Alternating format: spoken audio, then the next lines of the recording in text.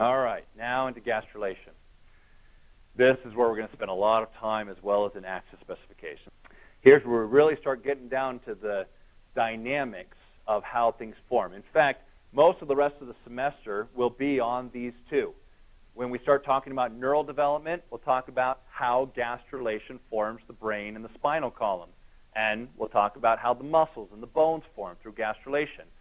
As we're talking about gastrulation of the brain and the spinal column, we'll also talk about the genes involved in specifying those cells to become, the trigeminal nerve and the various vestibular cochlear and all these other types of nerve bundles and fibers. So these play a role hand in hand for pretty much the rest of the semester, minus the last two lectures where we're going to talk about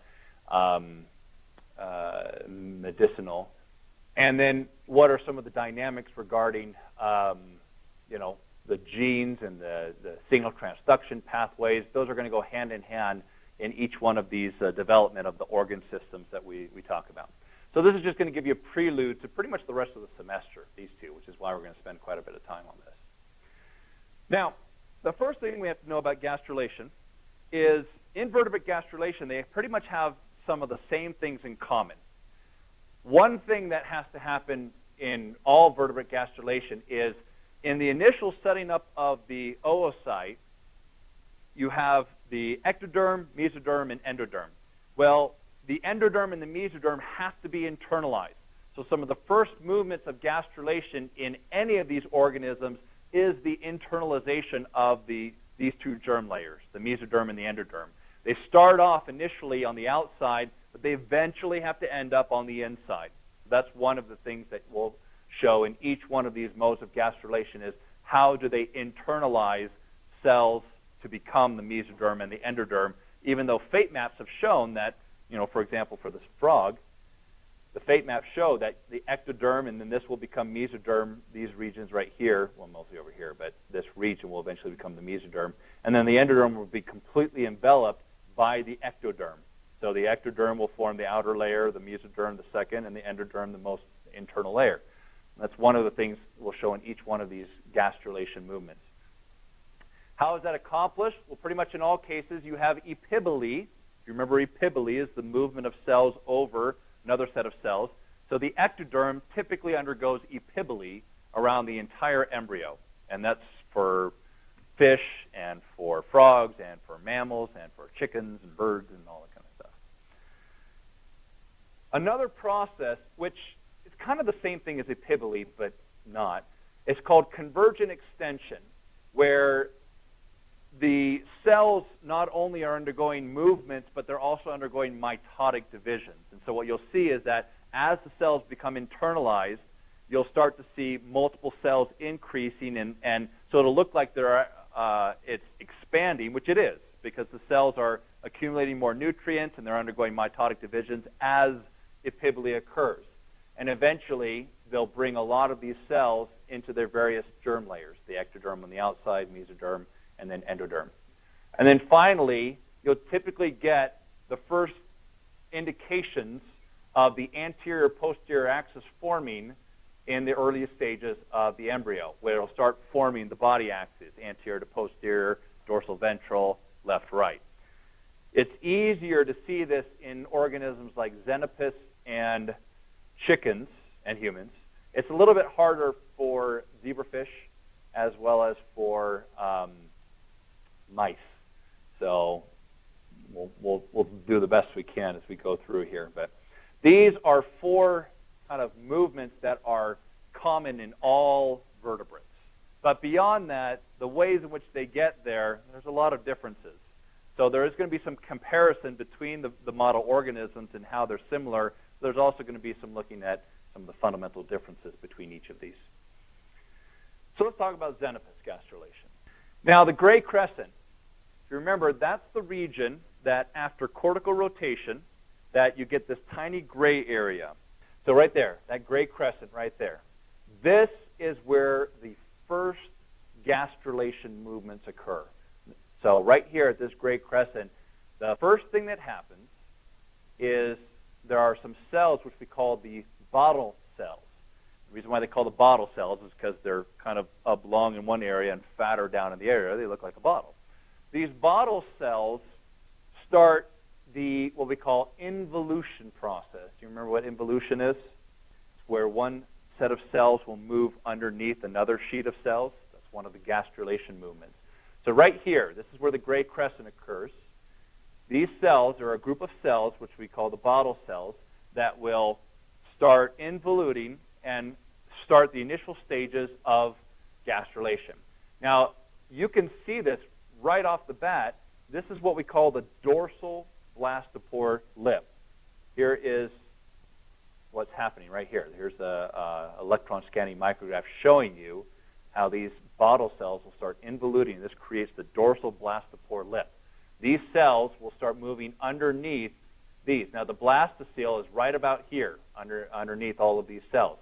So this is going to start moving just right around the blastocele of the embryo. That's one of the reasons why it needs the blastocele, is for these initial movements to give it space for the cells to start moving around. So you can see a side view here. You get these bottle cells. Now, they've shown experimentally that once the involuting occurs, if you remove the bottle cells, gastrulation will still continue. So the bottle cells are really only necessary to start the initial stages of gastrulation. After that, these movements will occur spontaneously from these other cells, even if they remove the bottle cells. Just side note, more really, but some scientists said, well, I wonder if these are necessary for continual movement of these cells, through that, and they showed they weren't. Okay, so dorsal blastopore lip. The first cells that enter into start becoming some of the endoderm. So some of the cells that start moving in and upwards, if you look at the fate map here, these are the endoderm. So as these cells are moving up, you can see that you have endoderm forming. The next cells that are coming in form head mesoderm, and the ones after that, cordomesoderm. This is a transient group of tissues that comes from the mesoderm that forms a region called the notochord. Now, the notochord is a huge signaling center that does a lot of patterning, not only of the nervous system, but also muscle and bone and tendons and things of that sort.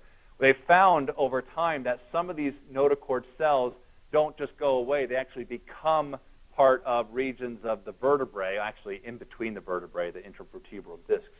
But they used to think that the notochord was just there, and then the cells dissolved and went away, and they didn't contribute. They're now finding that some of those cells actually do contribute to the connective tissue between the vertebrae. And then the last thing is the yolk plug, is as these cells are involuting underneath here, then the ectoderm starts undergoing epiboly, where it undergoes some mitosis, and the cells start flattening out. In fact, it starts out really thick and eventually gets thinner as well. And the reason why it gets thinner is because the cells are pushing out and forming a much thinner layer. It's almost like taking 5 lanes of traffic and squeezing them into 2. It's much thicker at first, but as you squeeze them into 2, it's going to get much, much longer. So that's one of the factors that are involved in here as well, is that the ectoderm initially starts out really thick. As it undergoes epiboly, it gets thinner as the cells start pushing around and enveloping the entire mesoderm and endoderm. So that's how this internalizes all of the cells that are mesoderm and endoderm, so that the surrounding tissue is just ectoderm, and then the mesoderm and the endoderm will start forming the various other parts of the organism. This just kind of shows you some actual slides of representing the same cartoon pictures you just saw here. Here you can see the dorsal blastopore lip, these cells that first come in. You first have some endoderm, and then you have the head mesoderm, and then the cordomesoderm. You still have endoderm here. These cells will involute as the ectoderm will undergo epiboly surrounding it.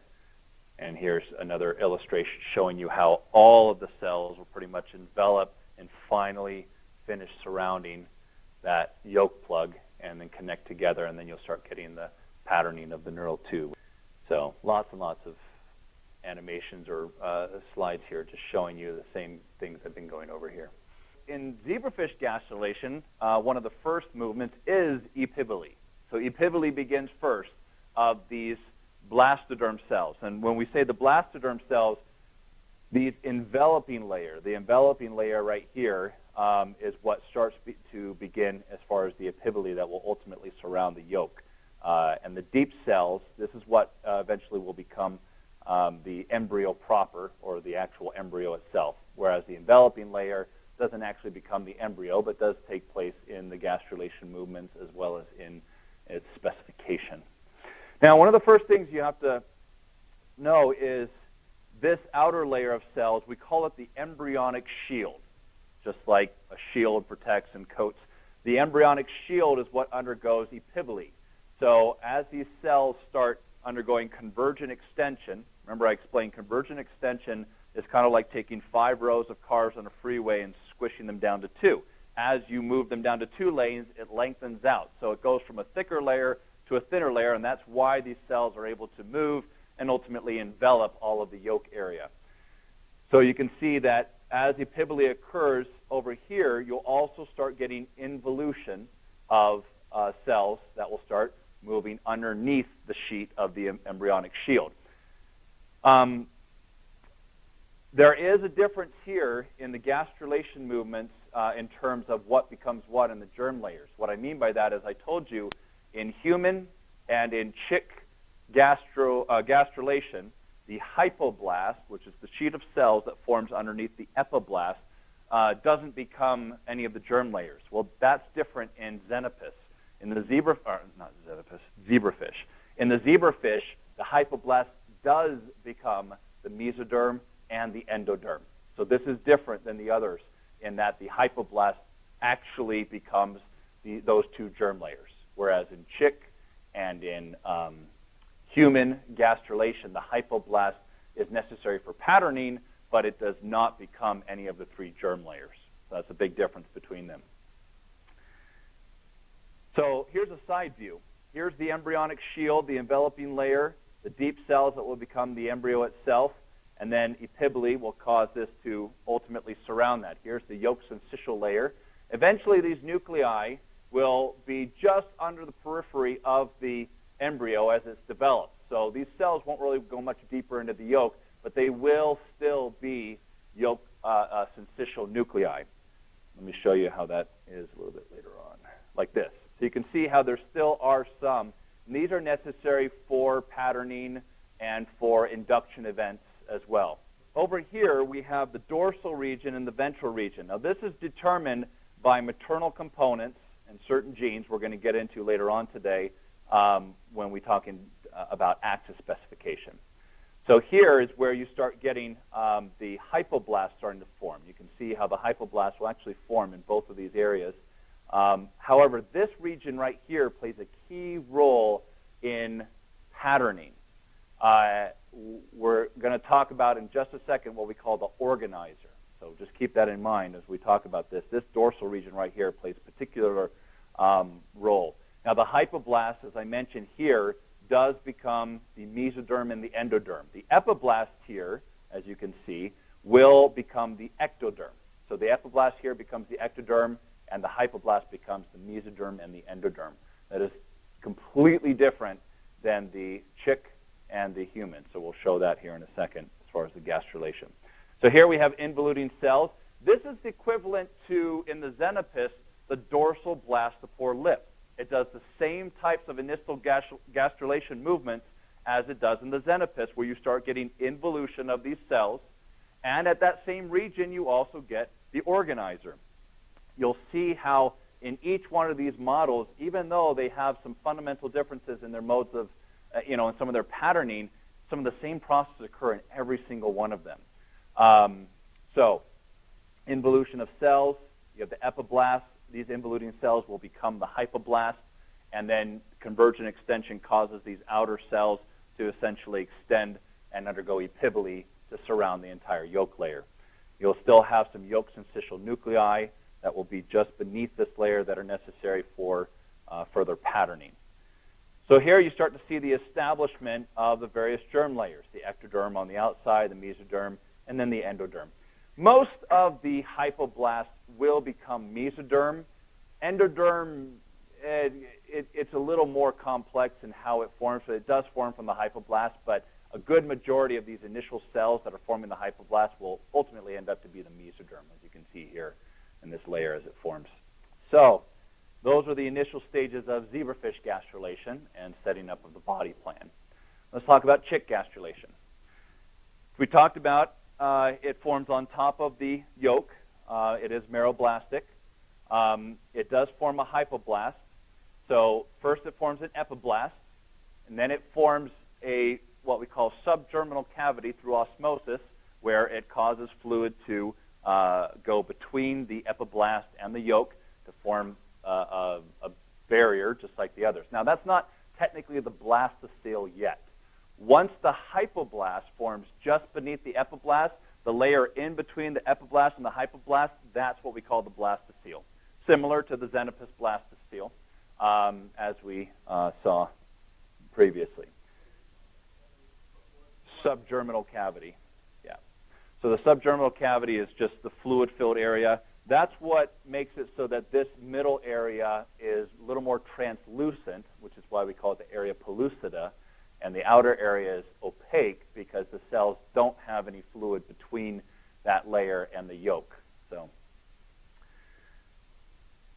here is a side view. You've got the epiblast forming on top of this area. Here we've got the subgerminal cavity, so you already got a lot of fluid. Here are cells that are confluent or touching the yolk area, so you don't have space in between here. The yolk is just beneath right here. But this region plays a critical role. Now, one of the methods of how the hypoblast forms here is it doesn't form necessarily from cells extending out from these cells right here, but rather from the epiblast cells will ingress. Actually, we typically call it delamination. If you remember that gastrulation movement, delamination is where one sheet will actually form into two sheets. So these cells will undergo an epithelio to mesenchyme transition. They'll break free from the epiblast.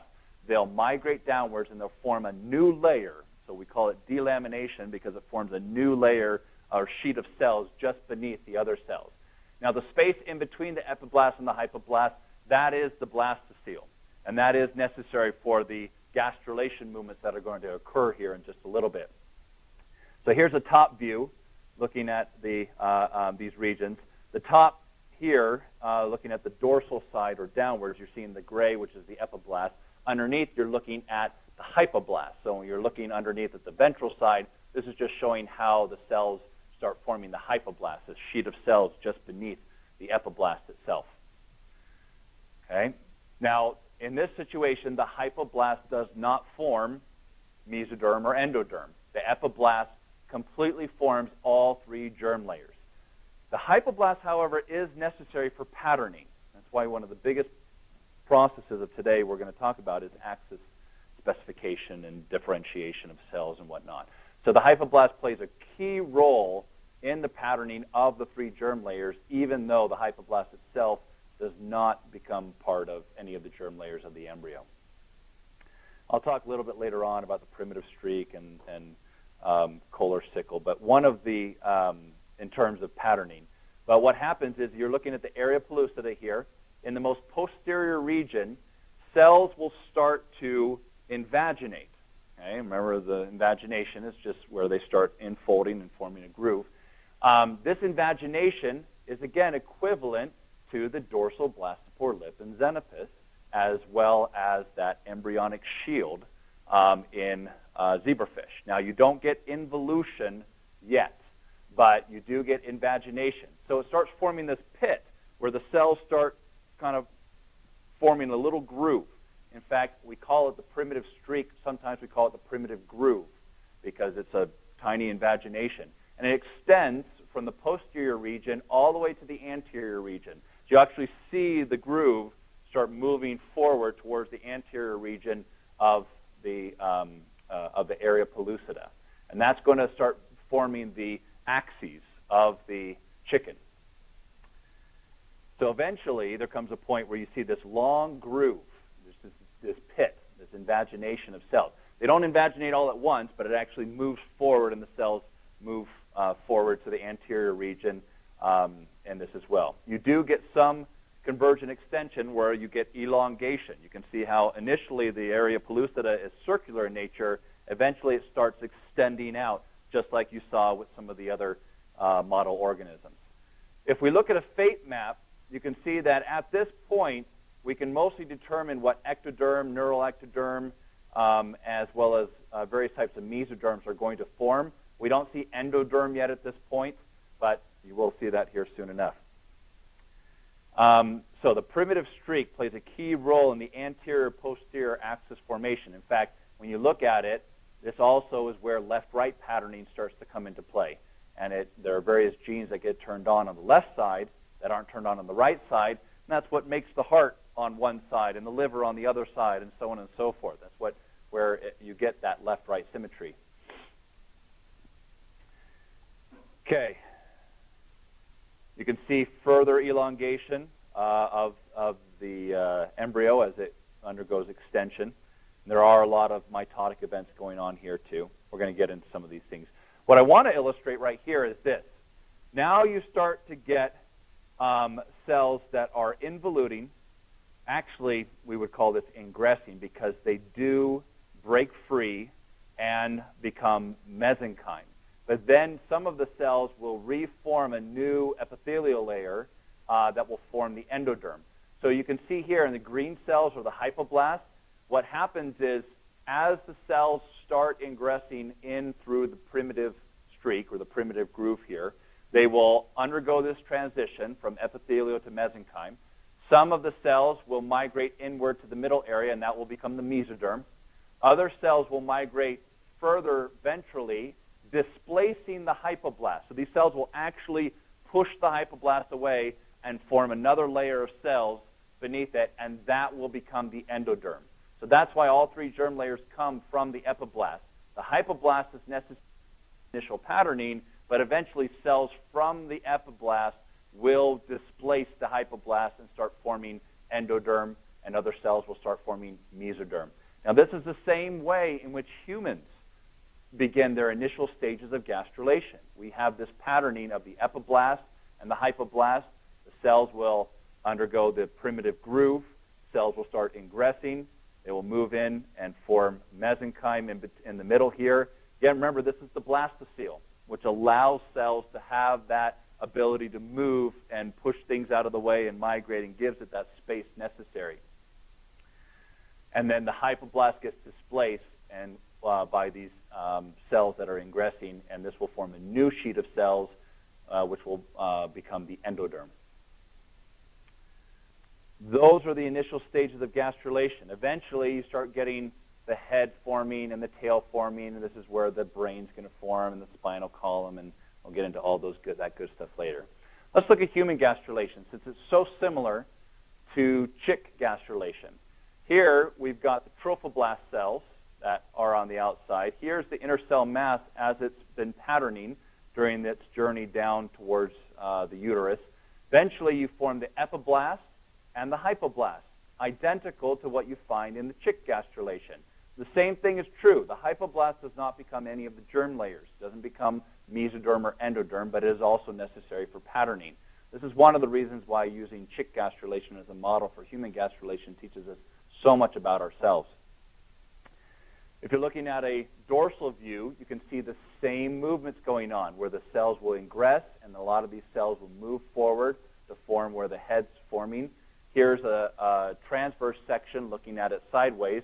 Again, here's the hypoblast beneath, and as cells ingress, they will form mesoderm and displace the hypoblast to form the endoderm. So all three germ layers, again, come from these epiblast cells. So comparison. Let's compare these models for now. They're actually very similar to one another between chickens and birds and frogs. As we talked about, the blastocele is always between typically the ectoderm and the mesoderm and the endoderm. So here in the frog, the xenophis, you have a huge blastocele, which plays an important role in patterning. Over on the top here, you have the ectoderm, and these two layers are going to be the mesoderm and the endoderm. Over here, we find the epiblast and the hypoblast, and in between that, you have the blastocele. Over here in humans, or in mammals in this case, you have epiblast, the hypoblast, and then you have the blastocele in between. So some of the same movements occur here. In fact, we didn't show epiboly, but epiboly does occur where the ectoderm, what will become the ectoderm, will surround the mesoderm and the endoderm. So at a certain point in gastrulation, as these three germ layers are being set up, this outer layer will completely undergo epiboly and engulf and internalize, as we mentioned before, as one of the processes that happens in all of these gastrulations, internalizes the mesoderm and the endoderm. So epiboly is occurring, but we don't really see it at these initial stages like you do with the xenopus or with the zebrafish.